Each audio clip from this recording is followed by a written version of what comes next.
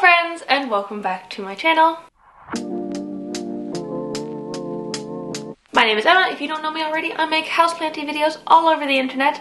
So if you want to follow along with my houseplant journey and learn something along the way, subscribe to my channel and watch some more of my videos. So today, I am kind of stealing this video idea from Wild Fern. I saw her do it and I was like, I really want to do it now. So she recently did a video where she shared her favorite plants of different genuses, genii, but she picked her favorite one in each sort of like plant category and shared them with her viewers. So I thought I would do the same because I think it's interesting. I like seeing what people's favorites of things are. So why not do this too?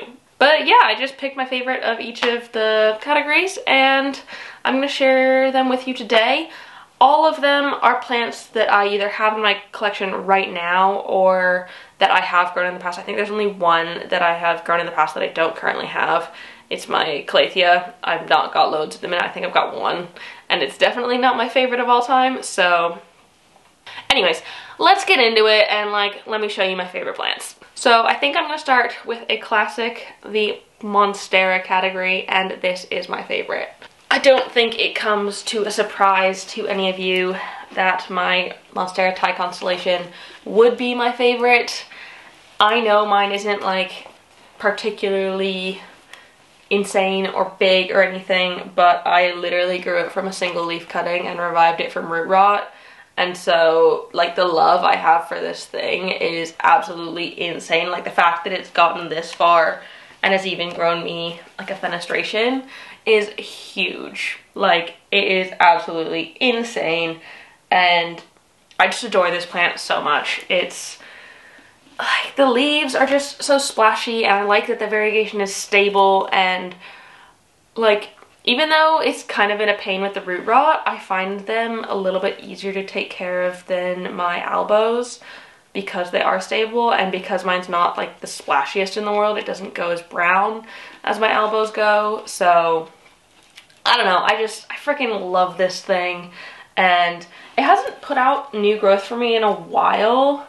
I think it's sitting pretty dormant over winter, but I don't know. I think I also really need to repot it. Like, let me pull it out. Yeah, I think I would say that it needs a repot. It's a bit desperate for one, so I'll probably repot it very soon. Anyways, I just absolutely freaking love this plant. I'm gonna say that about all of them because, like, as I said, these are my favorites. Like, it's gorgeous and I love it for being gorgeous, but I'm also just really proud of it. And so it's just so nice. Oh, yeah. But hopefully I'll get it to grow a new leaf soon, and hopefully that leaf will be fenestrated as well, because the more fenestrated leaves I can have, the better. Next category is Philodendrons, and this is my favorite from that. Oh my goodness. Oh, this is a heavy one. So this is a Philodendron Glorious, and I have not actually had this one for that long, only a couple of months now. I imported it, I suppose, from Indonesia. Like, it must have been a month or two ago, but it has the most insane, huge, velvety leaves, and like, it's got a new one. Oh my goodness.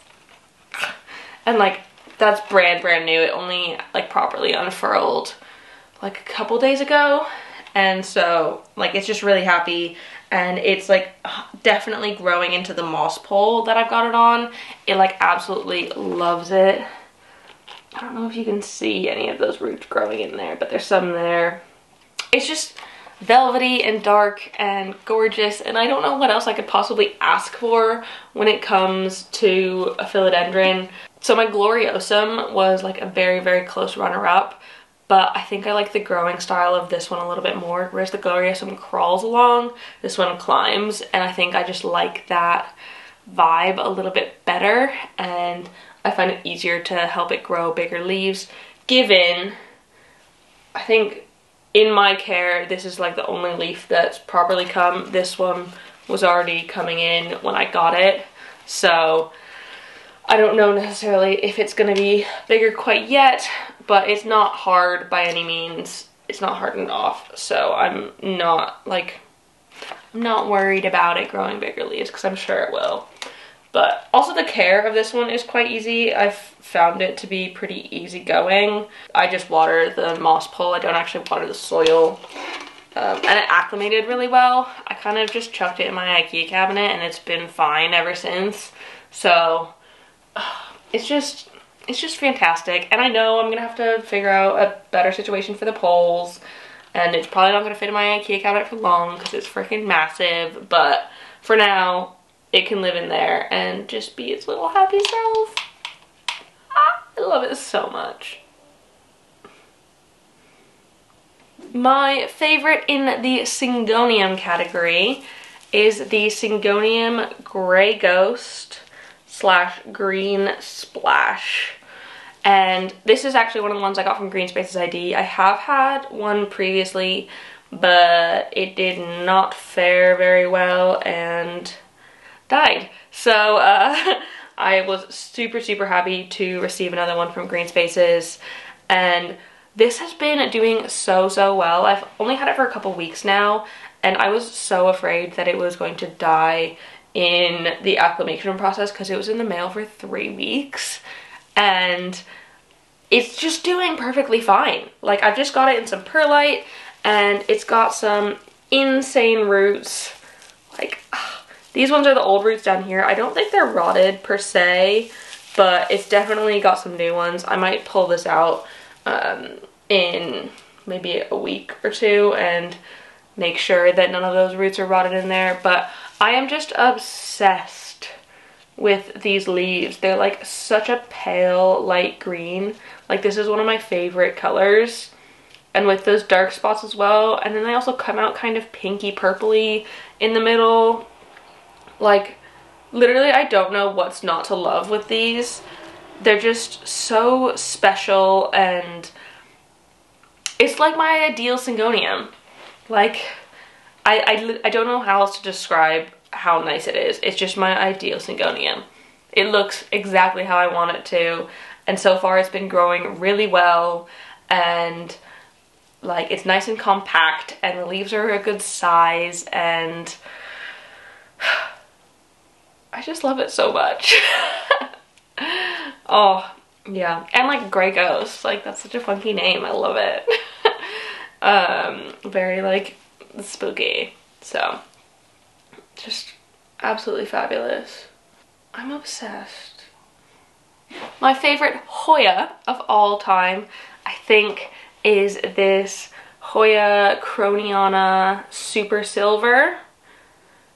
And I mean, y'all know why I like this one. I am obsessed with its like insane silvery leaves. I kind of like this one for the same reason I like the Syngonium. Like, it's got the silver leaves, but it's also got like little splashes of dark green as well. So it's just amazing. And I didn't actually realize how much it's grown since I got it. Like, it actually has grown a decent amount. I only looked at it the other day and looked at the picture from when I first got it, and I was like, whoa, that's actually like a pretty decent change. I'll try and put the picture here if I can find it. It's just so easygoing, and even though it's a small plant, it's been growing pretty well for me, and it doesn't live in the brightest of spots, but it doesn't mind it that much, which is really nice, and I just don't have to worry about it. And I mean, look how good it looks in this pot. Like, tell me it's not perfect. I mean, don't, because it is perfect. Yeah, you can't tell me it's not perfect. My favorite Alocasia you have seen recently in my Alocasia Black Velvet Care video. If you have one of these and you've not seen that video yet, go check it out. It is, in my opinion, good. But this Alocasia, it just has everything I could possibly want when it comes to Alocasias. Like, it has grown so well for me in the time I've had it. I think I've had it for like 2 years now, and I got it from this tiny baby 3-leaf cutting. Not cutting, it was a proper plant, but it was tiny, it was baby. And I've been able to like grow it this far, which I don't know. I know I'm like quite young in terms of my plant journey. I'm not the youngest out there. I've been growing plants for like 4 years now, I think, approximately.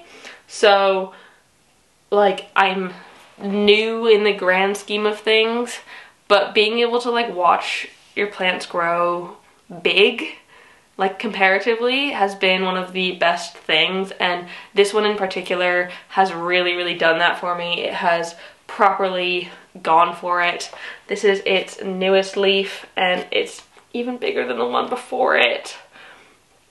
And it's got the insane black velvety leaves that I love, and these sparkly like white veins. Like there's literally nothing not to love about this one as well. Like it's just such a good one. And I will say that I think a lot of its success is because I've had it in pon. I think pon for dual alocasias is the best option. I've had nothing but success with it, with alocasias in pon. So I would highly recommend that if you're trying to grow your black velvet larger. That is the perfect way to do it.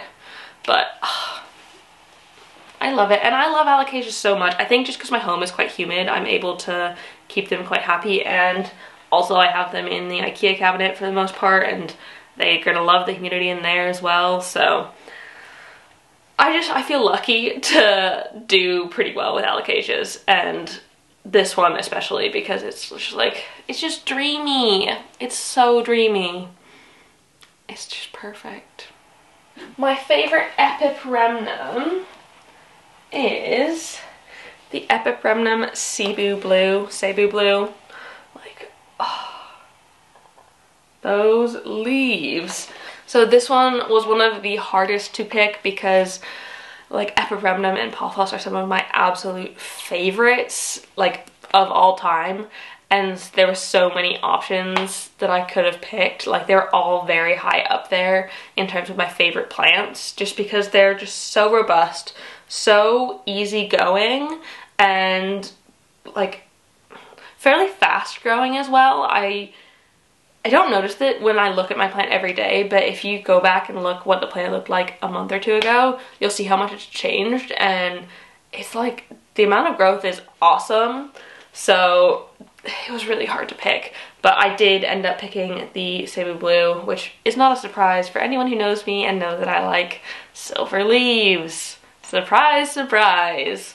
So like, I'm also really proud of this one because for a long time I had it just trailing down, and I don't think it liked it all that much. It started growing like quite small leaves, but ever since I put it on the moss pole, you can actually see the difference in leaf size. It's quite dramatic, and like I didn't really think it was liking the moss pole, but look at that. Do you see these roots all the way in here? Just like going crazy. Like it loves it. It absolutely loves the moss pole.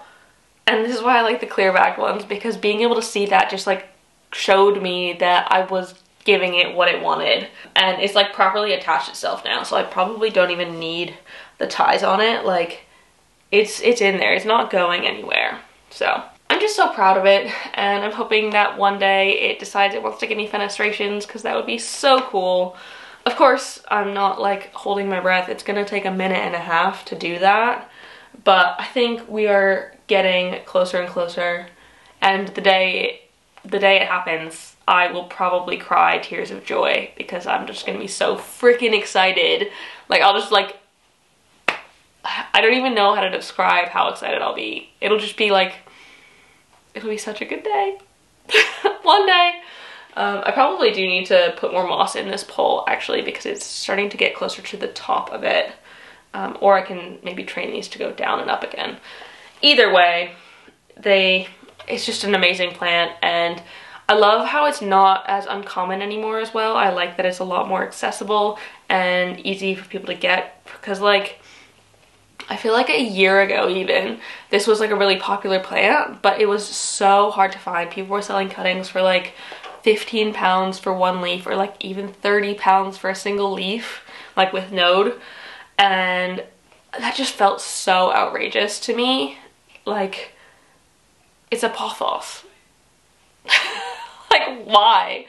And so I'm really, really glad that people have started selling them for a lot less, because it means that I can afford something this size. I mean, I didn't buy it this size, I kind of grew it this size from small cuttings, but like, having a plant this size is a bit more attainable now, if you want to buy one from a store, which is awesome.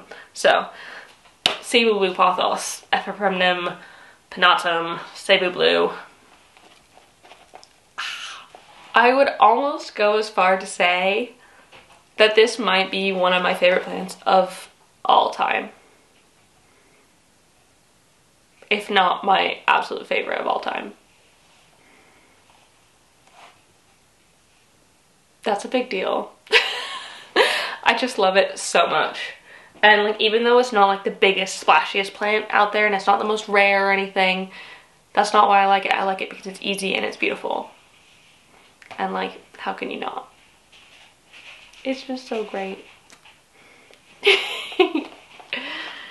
So a lot of you probably know that Scindapsus is one of my favorite genii of all times. So it's also really hard to pick my favorite one of these, because I have quite a few and I love all of them so, so much.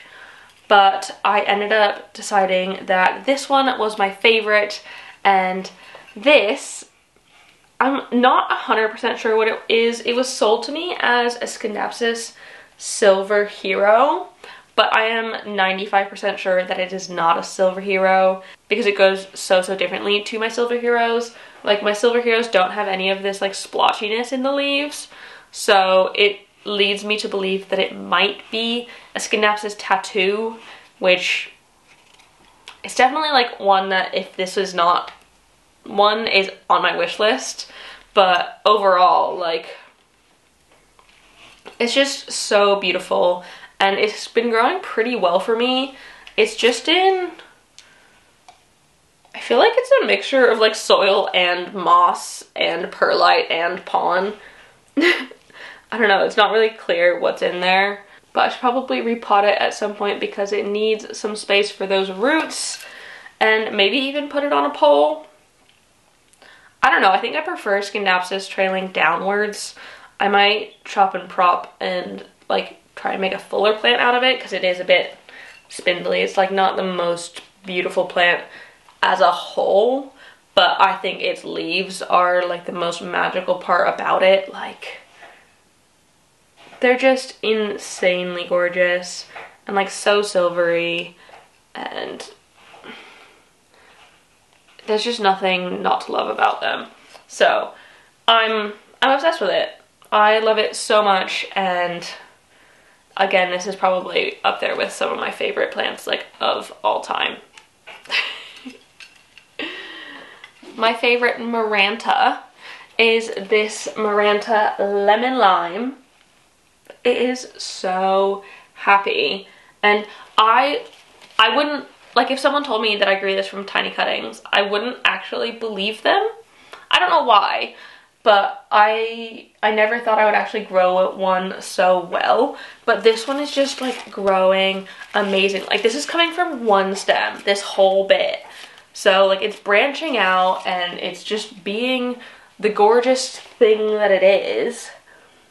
It's just so special. And like, this is another one, and it has battled spider mites and thrips and it won the battle. So it's like, I'm just so freaking proud of this plant.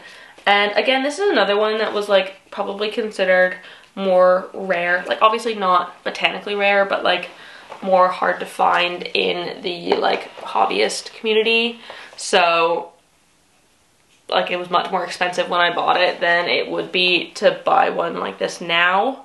But I just love these leaves, and I just like how they go from sort of like dark green through the neon-y veins.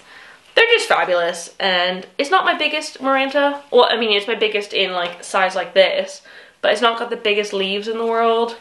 But it's just so happy and healthy, and I love watching it grow and seeing like new leaves emerge. It's just such a joy. It's such a pleasure plant, and I don't have to do that much work to keep it happy, which is great as well. This one is another one that I have in pawn. I think Marantas love pawn. All of my Marantas that are in pawn have been so extremely happy that, like, they just grow like crazy, which is awesome.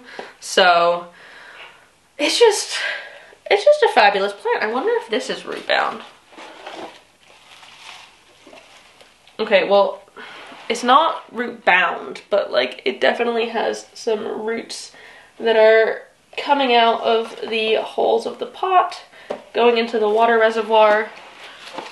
Being careful not to kill them as I close it and to not drip on myself too much, but it's just gorgeous. Just so pretty. My favorite string of plant is my String of Hearts Silver Glory. Again, I feel like it's pretty obvious why I like this one. It's silver. But anyways, I love it.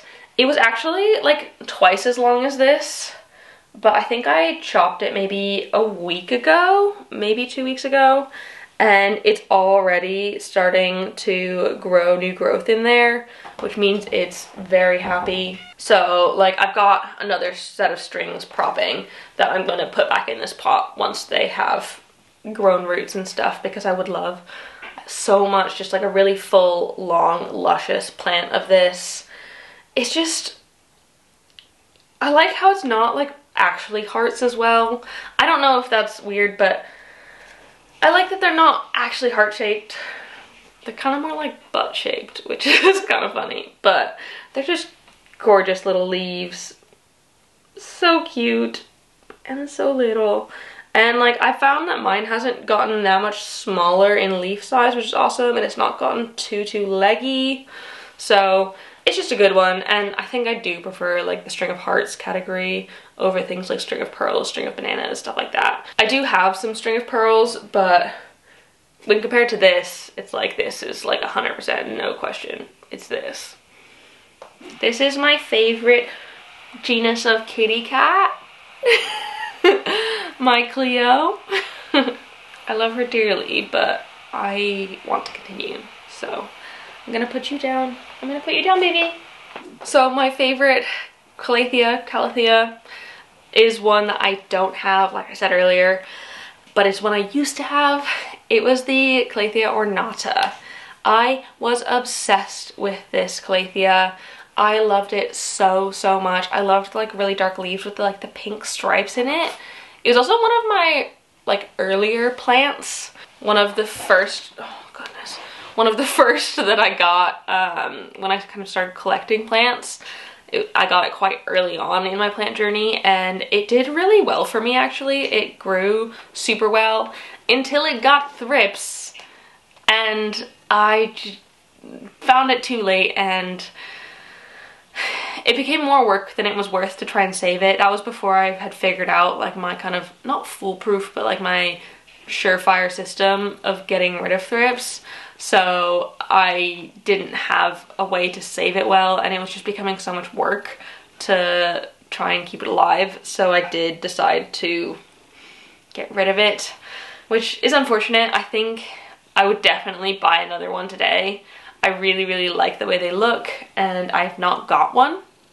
So it's definitely something that's, I suppose it's on my wish list, which is kind of funny. It feels like such a basic plant to be on my wish list, but I mean, I've not got one and I want one, so there we go, wish list plant added. But it's just such a gorgeous plant, and it grew really well, and they can grow so big. Mine was like quite a large sized one. I just wish I could have it back. I don't regret giving it away, because I needed to do that at the time for like my own sanity. But I say giving it away, I mean giving it away to the rubbish bin.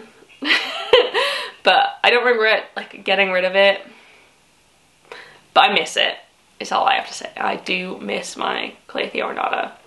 It's probably one of the only Calatheas that I would get anymore, because I'm not like the biggest fan of that genus in general. Like, they're not my faves, so I probably wouldn't get any others if it wasn't an ornata. That's just something. I would still buy an ornata. This is a bit of an interesting one, because the category of Sansevieria doesn't really exist now. They're officially Dracaenas, and my favorite Dracaena slash Sansevieria, I guess, is this. This is a Dracaena White Jewel, and I absolutely love this plant. I very, very, very rarely show it anywhere. I talked about it in one of my recent Patreon videos where I showed a bunch of plants that I don't ever show, and this was one of them. But I love it. I think it's just such a staple of my household, and it has grown so, so well. Like, I think I got it when it was like about there. Cleo's like really interested in it. I got it when it was about there, and it's grown all of this recently. But like, you don't notice it growing because of the way it grows. It doesn't like unfurl a new leaf how like Philodendrons or Monstera do.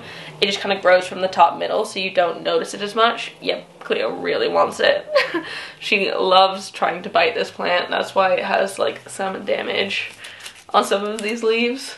This one in particular, very, very Cleo damaged.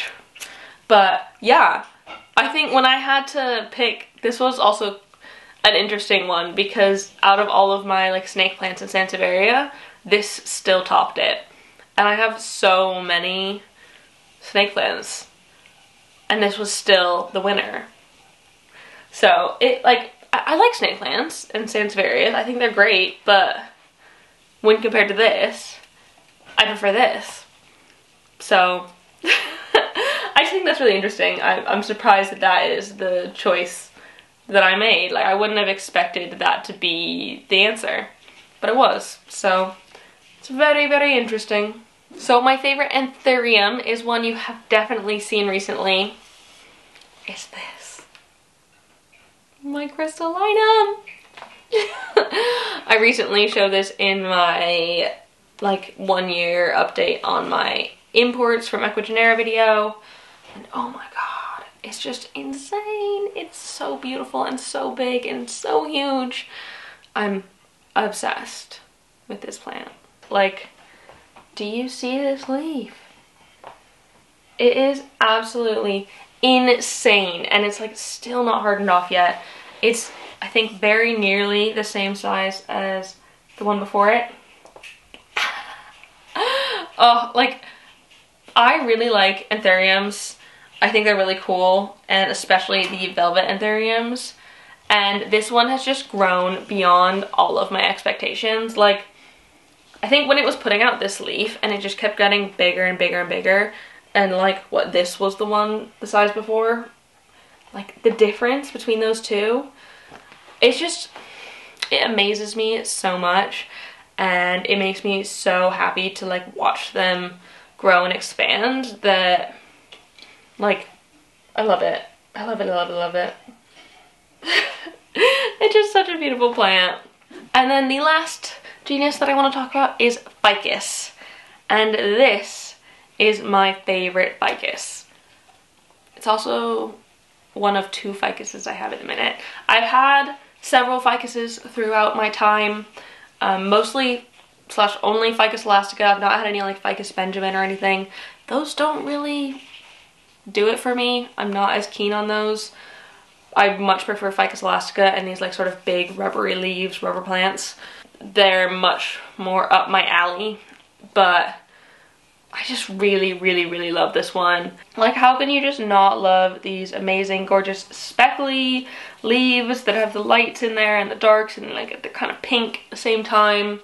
And this one has grown like freaking crazy, like better than any Ficus elastica that I've had before. Like my Black Prince, which I actually gave to Joe's parents as a gift, that barely grew new leaves. And my Taniki, it got spider mites and I had to chop it up, and it's doing fine. Like, it's okay, but it's nothing compared to this one. This is like the creme de la creme of Ficus, in my opinion. It's just so gorgeous, and like, it's even putting out a new leaf right now.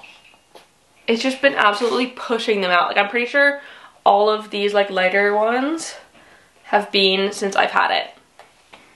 Like, it's just fantastic. I love this plant so much. It is so gorgeous. So yeah, that is my last plant genus that I wanted to talk about. Those are all my favorites. I really hope that you enjoyed this video. If there's any plants in this video that I haven't spoken about that you want me to talk about more, and you might want to see a care video on, let me know down below in the comments. Or if there's any plants in general you want me to talk about, let me know. And if you like this video, give it a thumbs up down below and subscribe for more. Thank you so much for watching, and if you haven't watched Wild Fern's video on this, I will link it down below in the description. This is not my original idea, this is hers. So yeah, thank you so much for watching, and I will see you next time. Bye!